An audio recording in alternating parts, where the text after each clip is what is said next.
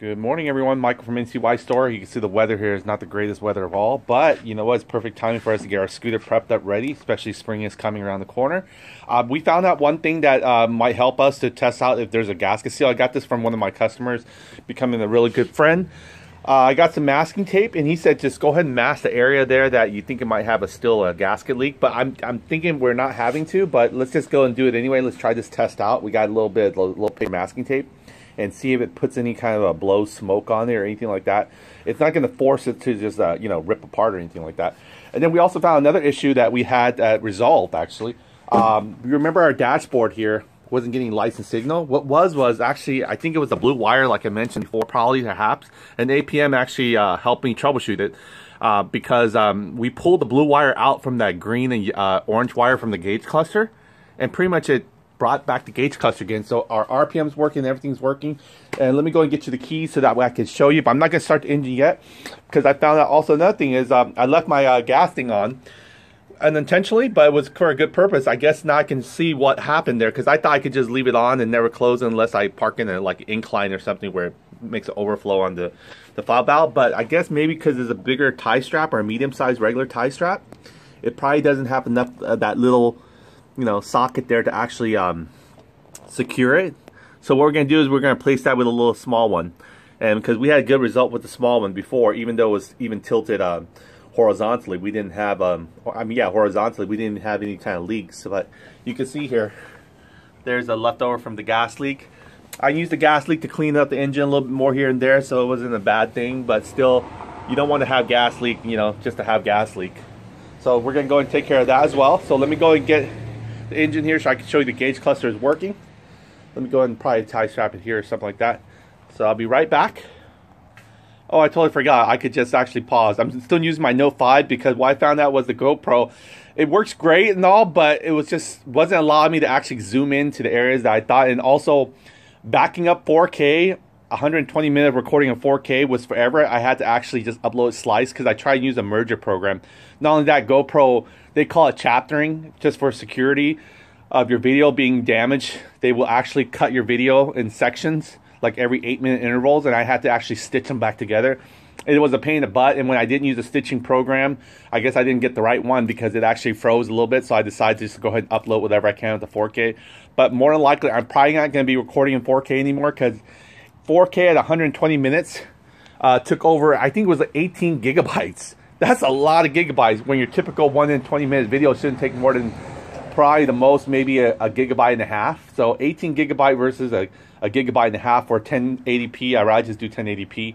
I don't have a 4K TV anyway, and I'm sure most people do have devices that supports 4K, but I think the 1080 is probably just good enough for seeing in the small screen. Most people usually use their mobile to watch their videos anyway, just to learn. I don't think anyone's going to go into the big screen TV and try to follow along. For one thing, it's more convenient just to actually just watch it in your hand, unless you have one of those cool big TV that's sitting right there on top of your bedside, and that might be worthwhile. But yeah, for right now, I'm just going to record in 1080p. I'm going to stick to my Note 5. I actually just had it mounted now on my helmet, so I'll show you guys that when we start talking about our gears and stuff. So here we go. I just want to show you that the gauge cluster and everything works now. The battery's here. Not any special uncover or anything like that. Just want to protect it from any short contact someone might put. Okay, so look at, there you go. See how the lights are coming full now? And so now if I put my high beam, see there? It works now. See, the high beam also shows right there. So everything works. All it was I pulled the blue wire out of that socket harness from the green and yellow wire. And so our RPM should work too. I don't want to fire the engine yet because we're going to do that cylinder head gasket test. I should leave my gas now on. That way I always forget to turn it on when I start my engine. So I'm going to leave it on now. And I don't want to do it too long, but maybe, you know what, let's turn it off because I'm going to go ahead and put a new tie strap on there at the same time, okay? So let's go ahead and just turn this back off. Yeah, but I just want to share with you that you'll see the RPM will work. It will rave up again. And then also, of course, our battery meter and everything indicates. Oh, actually, I didn't focus on that. Let me see it out real quick. I'm going to put my key back in. See, there you go. See how our battery meter is coming up? Before I didn't even do that for us. Our signal light flashing really bright. Nice. And then not only that though, but our alarm here. That's what I was wondering, why would when you turn on the key, the headlights automatically come on? Because what happened was, I guess it was the blue wire was, you know, giving it some kind of short to make it always stay on. That's why these side running lights, normally with the keys not on, it shouldn't even come on. So here we go, I'm gonna unlock it. See that? Okay, now I'm gonna leave the keys on so you can see what the actual, supposed to be the running light only. So with the key on, when ignition not starting, your main running light shouldn't actually come on. Or sometimes they don't even come on for certain model scooter. But mine only comes on with the ignition start. See, that's what it's supposed to be. These side ones are not supposed to come on as running lights either. Kind of conserve. And the only thing that should come on here is just your tail light, your running brake lights. I call them running brake light area, but that's where the back tail light is. So your running back light still red. Okay, and then when the ignition started, then I will normally have my center lights on. So yeah, all it was this little simple wire that I had to pull back out of the harness here. You can see that blue wire, remember? This is the auto start wire. So I think it works in conjunction with the orange wire. The orange wire turns on the ignition here. You know, the orange wire is your ignition wire, right? So it's tapped to here, and then the blue wire sends the pulse. So we're probably gonna maybe try to see if we could tap it to this little start button here. So we'll find out. Is kill switch is off, I hope? Okay. All right, so we're gonna find that out eventually. But yeah, I pulled it out. It was going to the D1 I had here. See that? It was tapped right here into this little green and yellow wire right here. Not the yellow and white wire, nor the black and white wire. It was just this D1. You can see it says D1 here. D1 all the way right there. So remember, this was jointed here. I figure I found it a way that was same continuity. But what we really want is for it to actually, let me turn off the engines to conserve battery. What we really want is to actually tap into the red and yellow wire, which we did see from the throttle here that we had that wire there. So yeah, APM was trying to help me out. He's still trying to figure out, you know, how come his worked just fine, because his only thing he had to do was create a complete connection here from the back tail light harnesses. And you can see where mine ends. Mine ends right there on the tail light. So you have that yellow and green wire. That's pretty much the same yellow green wire that follows through here. And then the only thing is I tapped it to my lights here, and also my GY6 harness, which is right here. So all these wires coming on top is pretty much from the add-on tail light as well as the GY6 harness. So that's about it on that one right there. You can see here, these two wires traces down and connects to my little add-on light that I had for extra tail light. So we're going to go and try to figure that out eventually, see what it is. All I know is that blue wire, we might need to do a relay because it's probably not giving enough longer signal to turn over the high torque starter motor solenoid. If you realize when I start my engine, I hold this down for at least about a good, you know, maybe a second and a half. And then it sends enough pulse signal here, you know, the battery voltage, to be able to tell the solenoid it's ready to go. And then it triggers the starter motor. So the blue wire sends a pulse of like a burst, only a quick burst. So it's like me tapping this right here and expecting for it to start. So that might be an issue right there. It might be needing to build a relay for this setup, but we'll see. So we'll find out that eventually. So for right now, what I'm gonna do is go ahead and tape this so we can see if we actually still have a head gasket leaks before we start putting all our fan shroud and everything. Oh, I found out also another thing is the 139 QMB fan shroud, that little rubber that goes on the cylinder head, actually will fit your 157 QMJ or 150 stock or whatever this is. This size cylinder head is actually the same. So I sent it off to the gentleman that helped me out with this idea here. I gave him as a gift. So he's gonna go ahead and try it out. But I did a dry fit on my 171 Tata big bore kit, and then actually just wrap perfectly that little rubber boot, because I know most of the 150 doesn't come with that rubber boot that comes right here before you put the fan shroud, the little rubber band that goes all around here just to insulate it a little bit more, to get the air to keep circulating in the fan area and not escape out through the cylinder head right here.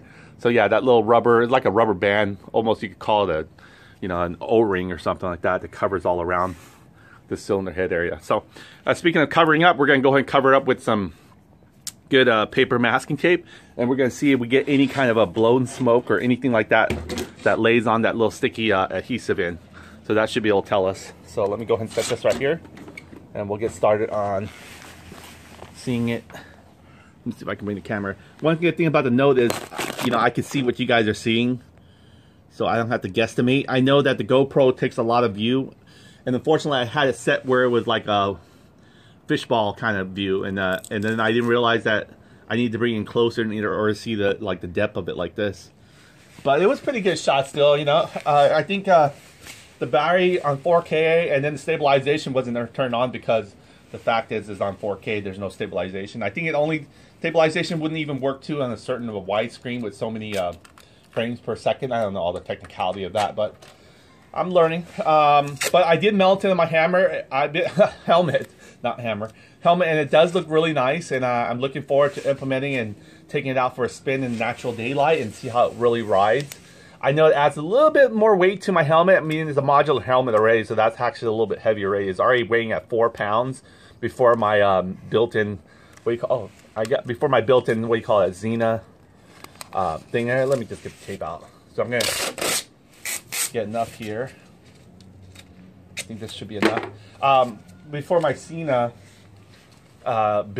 integrated audio. Too bad that they just don't know how to make that Bluetooth from your phone work with the GoPro, because that will solve all problems. Because if the Bluetooth microphone works on the phone, then that means my integrated headset for the Xena should also work. I don't even know if I can get this to really cover the area though. Okay, here we go. So it's sticky. Try to see if we can get through. Okay, let's do that. Alright, so I'm trying to do is cover between the cylinder jug and then the cylinder head itself, because that's where the last blown head gasket was. So I'm going to do my best to wrap around, try to give it a good seal. Coming from the top now, you probably can't tell yet, but I'll show you as soon as I get this wrapped bit.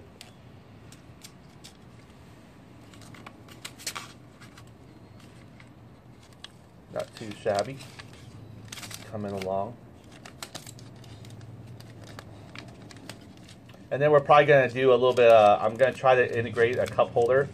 I'm using the ram mount, those little ball mechanism that locks. So I figure, you know what, I'm putting everything else into the scooter, might as well at least say, hey look, everything and including the kitchen sink. So I'm going to put a cup holder as well. And I'm going to see if I can get that installed there on a certain good surface. Hard enough. Oh boy. Alright, so there we go. There we go. Yeah, so unlike the GoPro, this doesn't have stabilization where it gets shocked easily. So that's what happens there. But it does give and it doesn't take for me to stitch it. Well, if I wanted to, it still won't be a problem. I can stitch the images together. But normally, at least records a little longer than 8-minute intervals. I mean, there was like 8-minute segment of the GoPro videos of my 4K shoot. And I'm thinking, man, that's a lot of files for an hour and 20 minutes. You know, you're looking at almost close to 10 individual video files. Oh, I just slammed my knee on the center kickstand. Oh, I feel that now. Woohoo! Cuckoo! All right, let me shake that off. That burned a little bit. Whew, that was fun. Not really. All right, here we go. That's what's painful. Oh man, pain and pleasure is the motivating factor to do anything, right? Okay, so anyway, I got that pretty, looks like it's pretty sealed off here. Let me just go another round just to make double check. And this is what we're mainly concerned about, is the base gasket. I mean the cylinder head gasket that was leaking before. We want to make sure it's not going to leak again. Alright, so it looks like a complete nice kind of covered view here. Also, I'm going to put another little piece here also on the, I can cover it up myself actually. So you can see here, it's pretty much, let me take it off the hook here, sorry.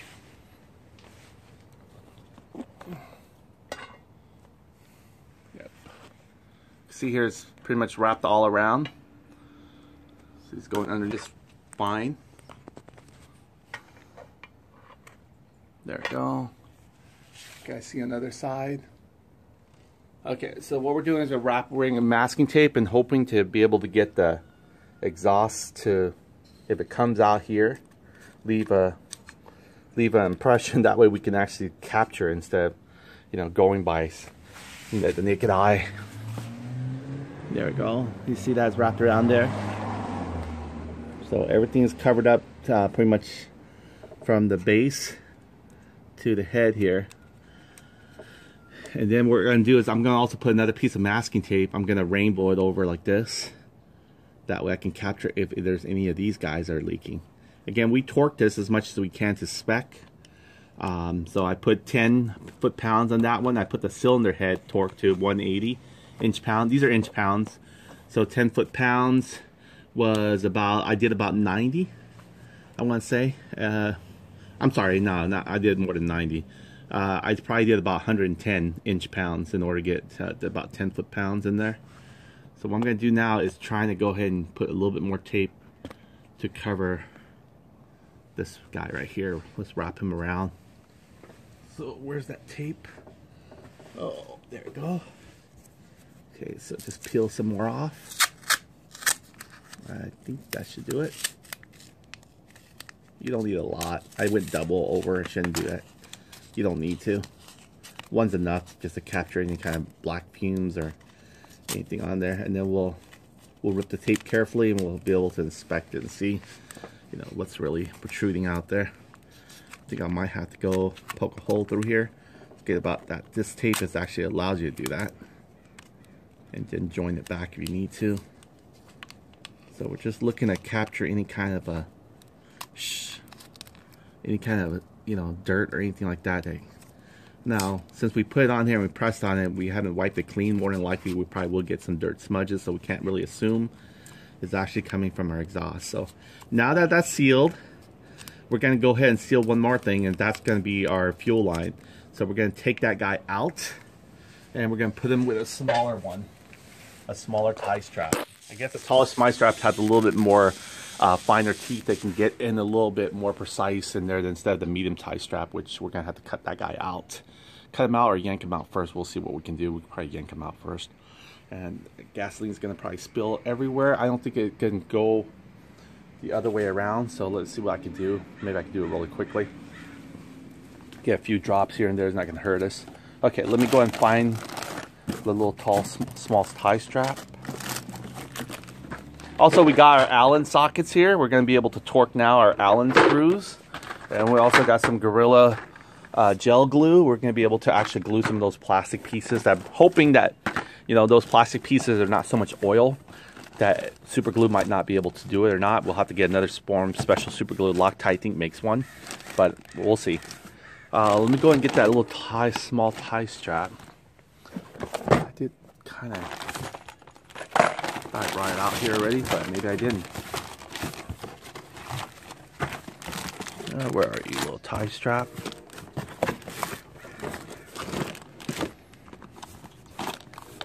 Maybe I put it in the little bucket already. Okay. Also, we got some 10 NCY, 12 grams NCY rollers, and then we'll put our brake master cap back on as soon as we do the brake part. So we got quite a few things to roll out here. Okay, I see the big one here. I don't need the big one, I need that small one. So let me go ahead and, I thought I brought it out, but I guess I didn't. Let me see if I might have it inside, so let me be right back. Okay, I got it. We got one tie strap here. I couldn't find the rest of the pack, but I remember I had one somewhere stashed, so I was able to find that one. All right, so here we go. Oh, another thing that also I want to mention too, APM shared this with me. The reason why that some of my gasket spray didn't stay on my gasket, especially when it's brand new like that, or even, you know, it needs to be prepped up again. I mean, you could put some rubbing alcohol and just kind of clean it dry with some rubbing alcohol. And your copper spray will probably stick a little bit better than my year-old can. Maybe it could be because it's old too. But yeah, normally what you want to do is with the metal base gasket, not the paper one, okay? Don't put alcohol in your paper one. It's going to dry it up even more. But for your metal one, you can clean it with some rubbing alcohol first before you apply the copper spray, and it'll stick much better as soon as it gets a nice little clean surface, because there might be some kind of like a wax film on there that might prevent the copper spray from sticking. So that's probably the reason why it didn't stick, was I needed to actually, you could say, prep it first. Speaking of which, where's my copper spray? I need to prep it first before you do try spray it on there. Just clean it with some good alcohol. Again, that tip is from APM Scootering. You can check his YouTube out. He's got a lot of stuff on the electronics. So here we go. I'm going to go ahead and you know, prep up again. We're going to go ahead and pull this guy out here, or try to cut him out, or whatever we need to do first. I think we could probably cut him out. Let's see here. Let's bring the big guns again. There we go. Yeah. Ugh. Yeah, I really miss my little small dielectric tube versus that big tube, only because it has that little, that narrow thing. Yeah, dielectric you can buy and keep it for a while, but it's just the convenience of having a smaller tube, you know?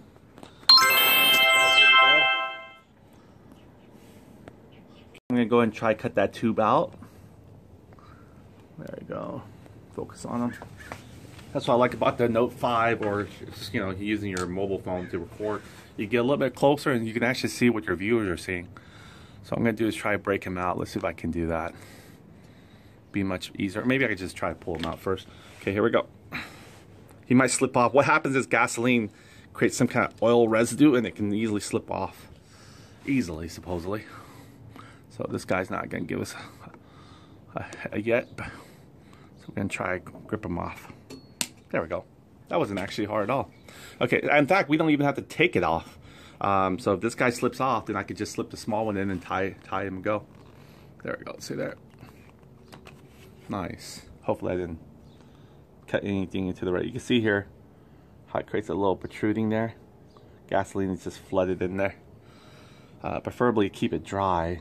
So, but this is where it actually bumps in. So whatever's left. So what we're gonna do is we're gonna bring in our smaller tie strap. You can compare the two heads together. You can see what I'm talking about. This is a small one, and this is your normal, regular size one. It's good for holding cable and everything else that, but for little fuel lines and stuff like that, go with the smaller one. You won't regret it. That's another tip from APM scootering, by the way. So here we go. We're gonna go and put that guy in here, curve him around. That way he gets into position first, and then we can slide him down. You can even probably pre-loop him in here on the top. Sorry, I'm blocking your view. There we go. Yeah, the small one does matter. It's not that stronger. You can get in a little tighter area, a smaller, precise area, and actually really tie it down.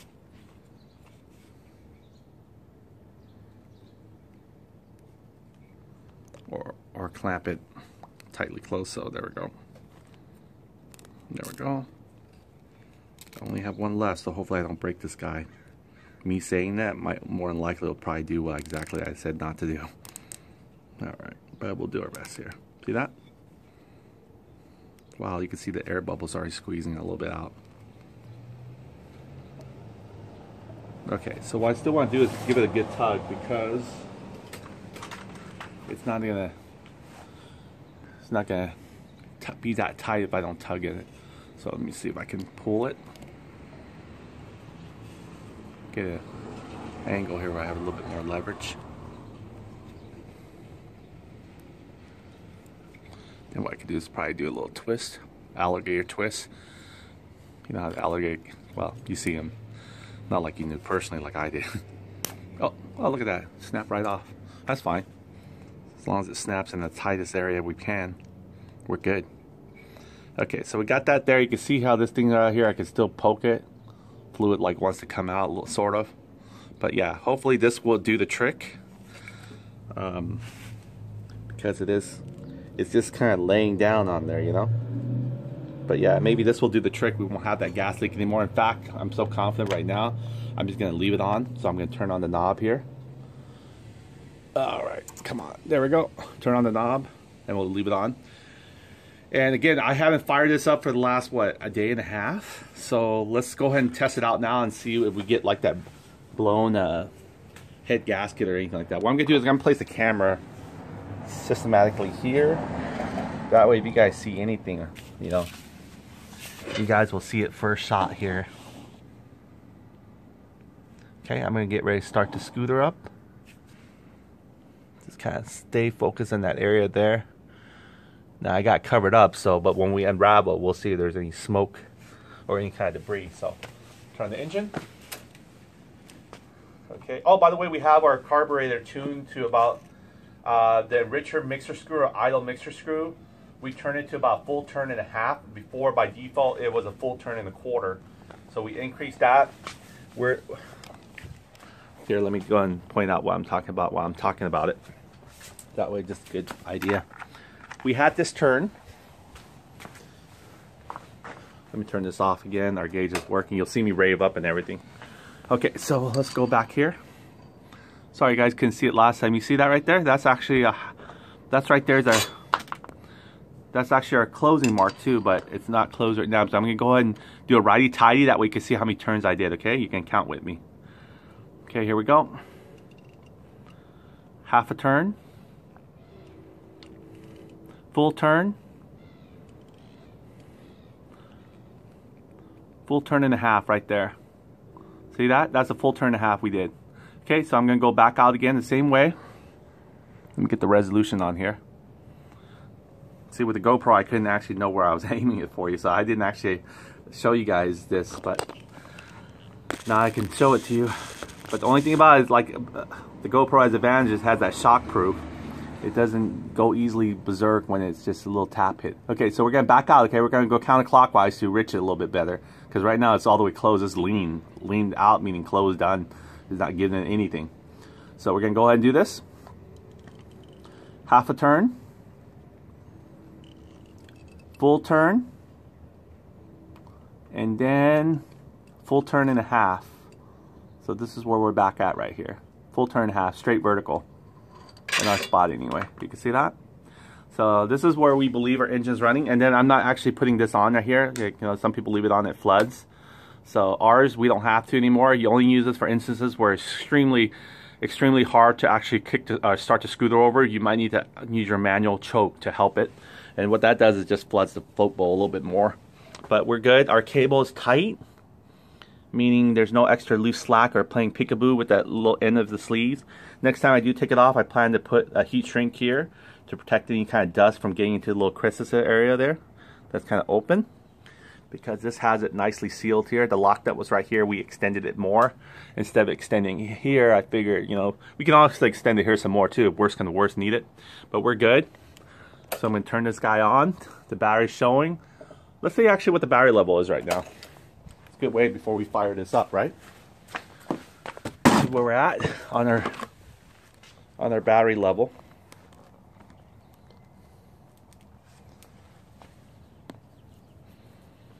Come on. Turn to our volts.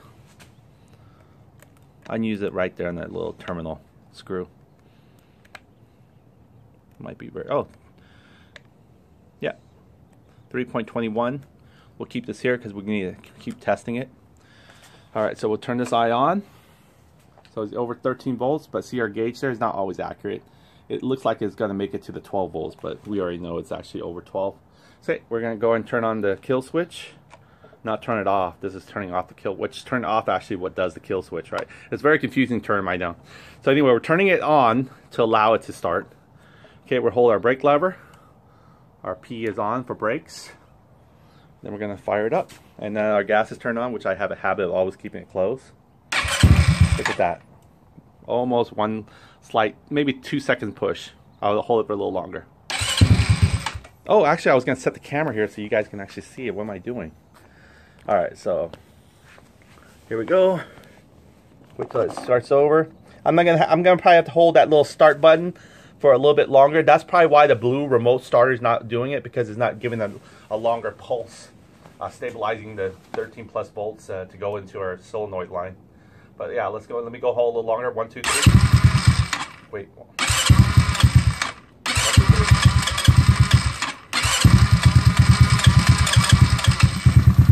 There you go. Oh, sorry. I'm gonna give it a little throttle too. Let me give it a little throttle. Cold start. The longer I hold it, the more it wants to start. Okay. So I'm going to have to hold it and then turn the throttle.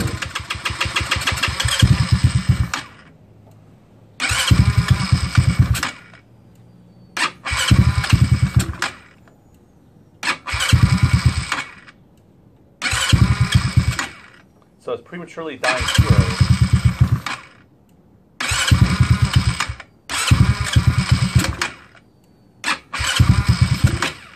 try to actually give it throttle too. So all I'll have to do is, maybe I can, yeah, I can lift it up myself here.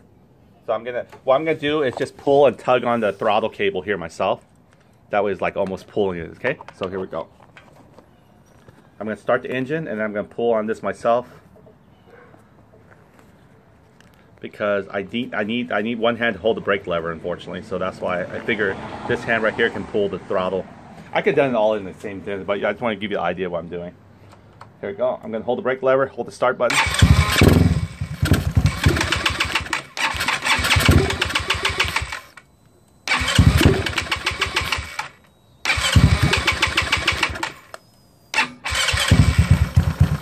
There we go. Oh, it was.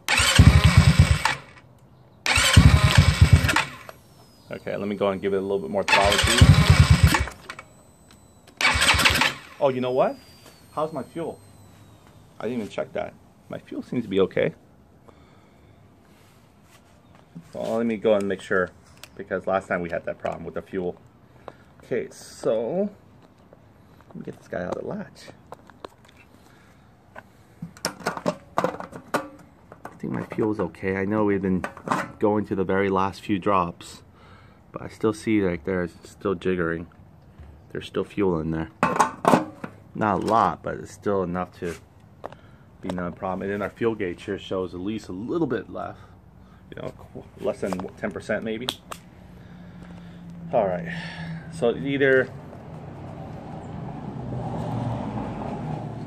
Okay, so let me do this again.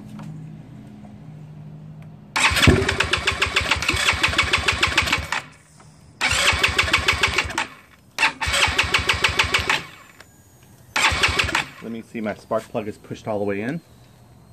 Yeah, spark plug boot's pushed all the way in.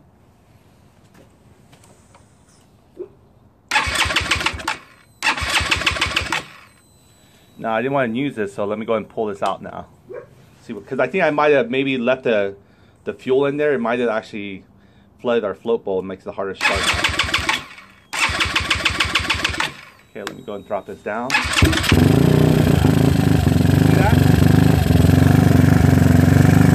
Maybe it had to blew out some of the old air or something like that. Oh! What's happened there? Nothing get in the way, I hope.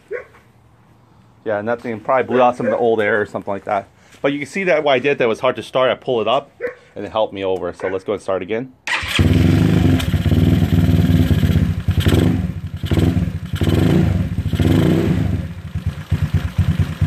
Okay, so it might be our enricher screw a little bit. It's quiet though. Okay, let's check it out to make sure our battery's charging. Okay, it's 13 point something, so our battery hasn't got enough time to charge. Yeah, I think it might be, we need to turn a little bit more richer.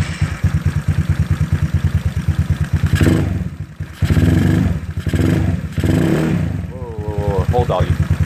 Okay. It kind of has to warm up.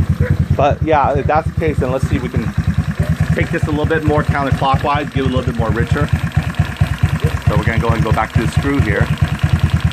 Turn another counterclockwise.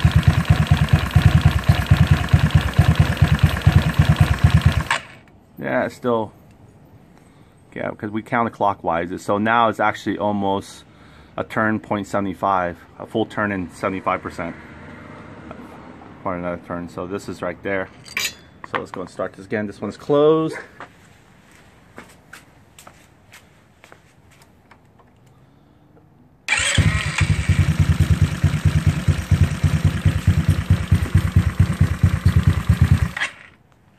Running but prematurely dying.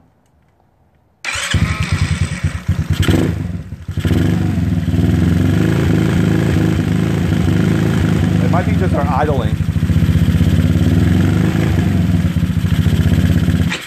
Oh, it's still locking up on us. So let's do this again.